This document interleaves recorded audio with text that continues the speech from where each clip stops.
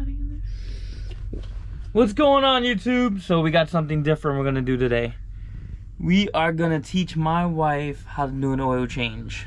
So we're gonna start off with grabbing all the tools, the jack stands, all the safety measures. We're gonna go through everything step by step. All right, let's get started. All right, first thing we're gonna need wheel blocks. So the car doesn't roll away, we'll put 2 wheel blocks in the rear. Next thing we're gonna need is a 14 wrench. We'll throw that. Right now what I'm doing is I'm throwing everything in my bucket so we can carry it over there. Next thing we are going to need a set of gloves, set of rubber gloves. We're gonna need, let's turn you around this way. We're gonna need an oil pan. Take one of these. And we're gonna need an oil filter tool. Let's use, well, take one of those. We're also going to need an extension. And put this over here. Get in here. We're gonna need a long extension. We'll take that with us. And a bigger ratchet. And a 3/8 ratchet.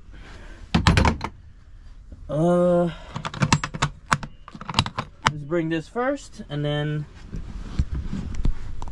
we'll go from there. And we'll grab the jack stands, etc.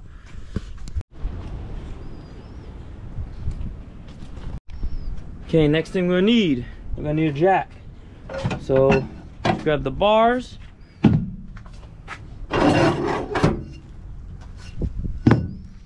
And the jack. I'm gonna need my hands for this because it's a little heavy. So you don't hurt your back, make sure you grab with 2 hands. Bring it up, right? Bring it down, use your legs. And that's all there is to it. Next thing we're gonna do is we're gonna put these bars in. I'll show you how it works. Actually, you know what? I'm gonna let my wife do it. All right, we're gonna start off by grabbing this bar, and the end with the square in it is gonna go towards the bottom. But before you do that, make sure you unscrew this. I always leave them loose because I do it so much. I unscrew it and then I install that in there. You'll know when it's all the way in, when it falls in, yeah. So once it's all the way in, just screw it by hand. Again, you don't need to, like, you just by hand kind of tighten, that's it. Next thing is this pole. This pole is pretty common sense.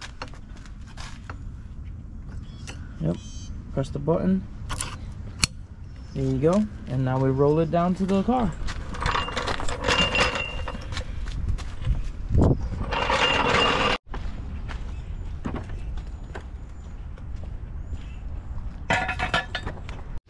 Alright, first thing we're gonna do to start off is we're gonna put these on.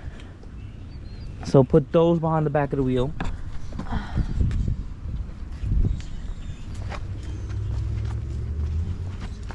Put one on each side.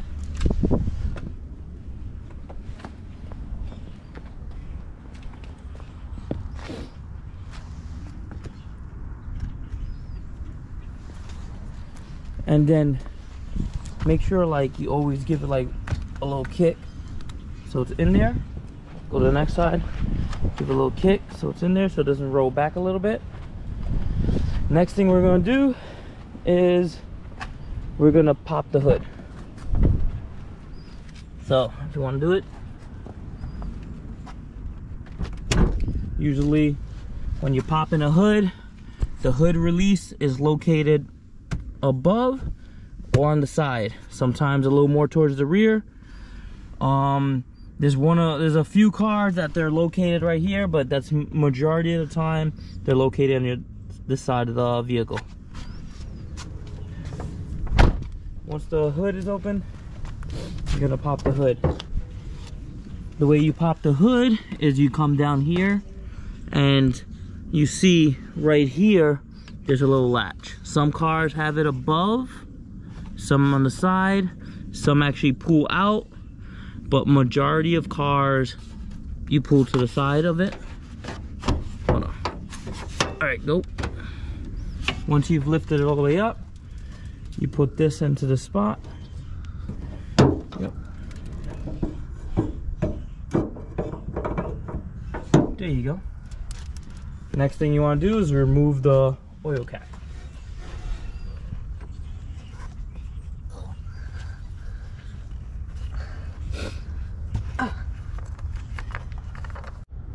Okay, after unscrewing the oil cap, make sure the oil cap always goes here, just in case, because you do not want to close your hood and forget to put the oil cap.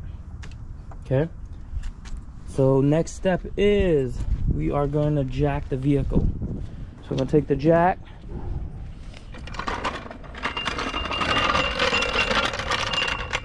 and you're going to roll it underneath the vehicle.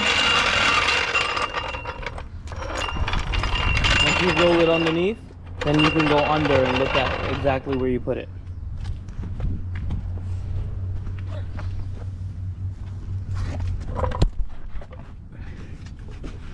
All vehicles have jacking points. If you see, some are different kinds, but most have an indentation in the body of the vehicle. Ones that are body on frame, they will have a solid frame where you can put it up on. This vehicle goes onto the body, so we're gonna jack it up right there. She say I'm a favorite, it's probably cause I'm famous. I can't let her get too close to me. And she got so much drama, all she want is karma. Such a prima donna, such a prima donna. On the dangerous, she could give a fuck about a wait list. At the chateau, acting like she A-list. Fake friends, fake gas, and a facelift.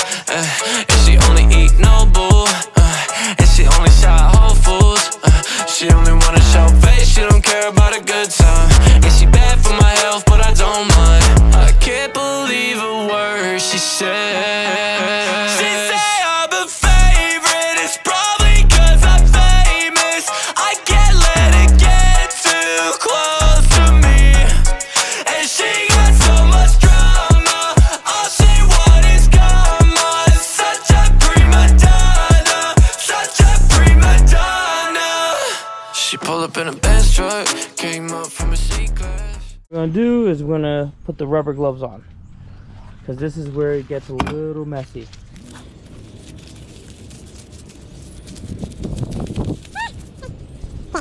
We're gonna grab the oil bucket and we're gonna slide that underneath the vehicle.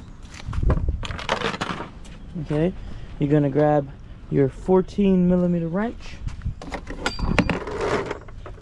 Okay, so once you get down here, you're gonna see two pans. You're gonna see this flat pan, that's your transmission. Usually your oil pan will have more of an indentation. If you can see, that's your oil pan. Plus, most of the time your transmission plug will be flat. Most of the time. There are cars out there that are not like this. There also are cars out there that don't need transmission services. So that's your oil plug. And when loosening, remember, righty tighty, lefty loosey. Once you loosen this, oil will drip down. So prepare your pan. Is it gonna drip on my face? It could. Ew. So break it free.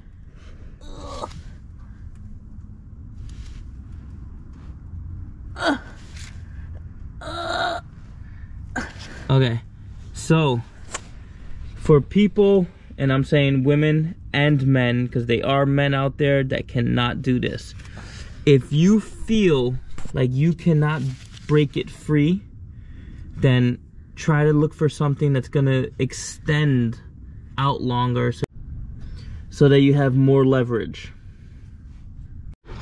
Okay, so what you want to do is you put your wrench, you set it up there, you take another wrench and you set it up inside of it. Then you pull down on the other end of the wrench, and that's how it breaks free. Here, let's tighten it up and let's let you try. Okay, put this on there.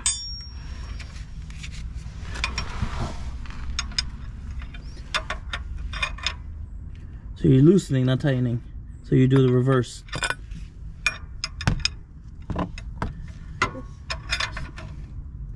Like that? Yep. And then you grab the end of the wrench and you don't, yep, and then you pull down on it. Okay. And there you go. Look how easy it was to break that free. Okay, for the record, I so broke once you've For the record, I broke it free before he got the tool. Yeah, she did. She did break it free. While I was walking away looking for the tool, she did break it free. But I did want to show people that can't break it free how to do it. Alright, that's all you want to spin it. Okay. Now you want to move away from the oil plug and you want to set up your bucket, because this is going to shoot out. Oh my god. So you want to put it there. And then I'm going to move back. The oil's probably going to get everywhere. Are you doing it? So what am I prepared to do though? You want to unscrew it by hand. And then once you get to the end, you're going to pull it out really quick. And you're going to let pull this out really quick? Yeah. And you're going to let that drain in there. And remember, always have eye protection. She wears glasses, so that is good enough. Oh yeah. And then right there, you want to pull over, and then yep, keep your hand in the oil bucket, so let the oil drain out of your hand. Always have paper towels prepared. Usually have at least 2. 1 to put the oil filter on top of. So you want to put the oil filter on here. I mean the oil plug on there, and then this one to wipe your hands, so you don't make any more of a mess. And then you can walk away from the oil pan while that drips. Alright, so the next step is we're removing the oil filter. This is a oil filter claw. This is one of my favorites for metal oil filters. If it is a plastic oil filter, that means there's a cartridge. Those use specific size fittings to go on top or in the middle of it. Alright, next thing we want to do is we want to put the oil plug back.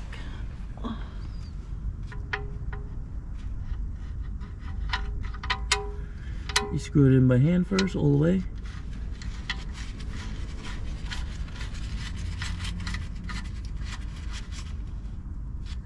That's good. Perfect. Then you want to snug it on there. You do not want to over tighten it, just snug it.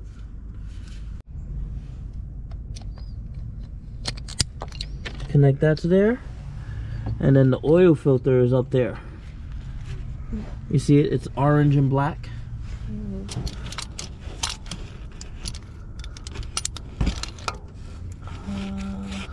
That? Yep. Push up. There you go. Oops. You see how it fell because you didn't hold it? But now, because you already loosened it, you could just screw it off by hand now, yeah. And then what I do, especially with the Nissan Versas, hold on, I put this cardboard right here so that when it starts to pour down, it pours down onto that cardboard. And then that's why I put the cardboard, so it goes onto there and it's not falling all over the place. You can hold it with your finger so it doesn't fall off. Then you just remove the oil filter. Alright. So what you want to do is wait before you put it back on. You dip your finger and you go like that around the gasket. Right? Just a little bit, that's it, that's good enough. Here, wipe your hands. Is it okay? Yeah, it's perfect. Here, wipe your hands. Right? It's not all the way around. It's good because once you spin it, it's gonna like spread it all the way around. It's just enough for like it's like lubricated when it goes on.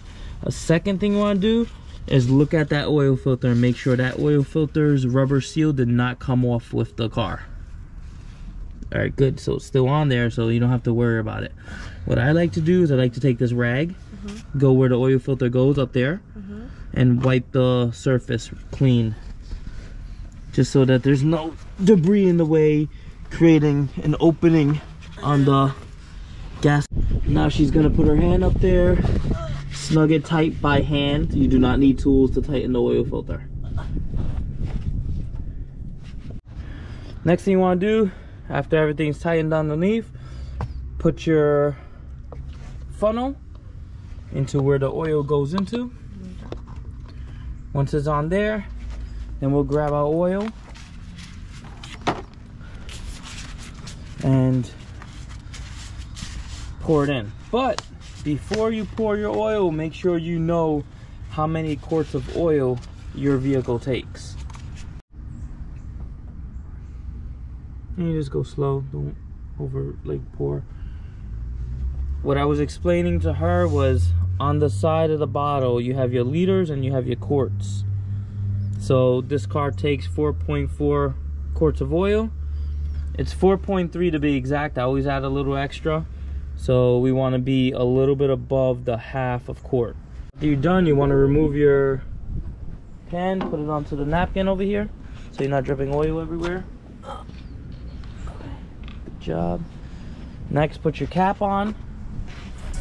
And she got so much drama. All she wants is karma. Such a prima donna. Such a prima donna. Good job. She pulled up in a Benz truck, came up from a C-Class. She gave me head with the seat back. Old news. That was last week, I thought I told you. And she only eat Noble.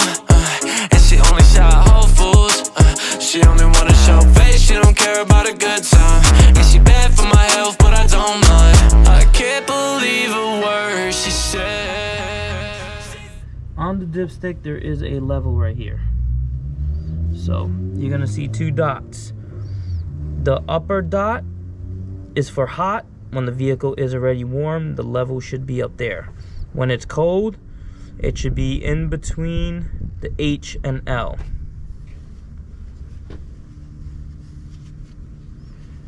So we're gonna check the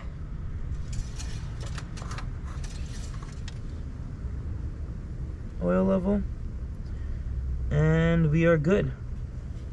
The oil level is good.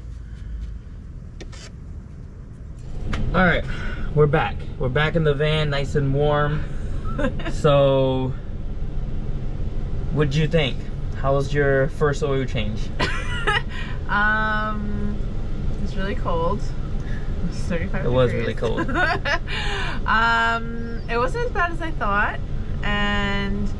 but it was, the hardest part I think was like the oil filter part, where I couldn't really like see exactly where it was. And this car was a little bit more difficult to get to the oil filter, and if you didn't understand the cardboard part with the oil hitting the cardboard and coming down to your oil pan, it makes a big mess.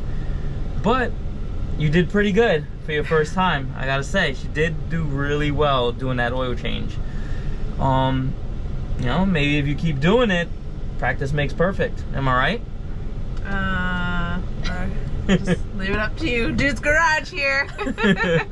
Alright, so we'll see you guys on the next episode, and if you guys want to see more videos like this, let me know in the comments. And again, don't forget to subscribe. If you like these videos, subscribe to my channel. Thanks guys, I appreciate it, and I'll see you next time.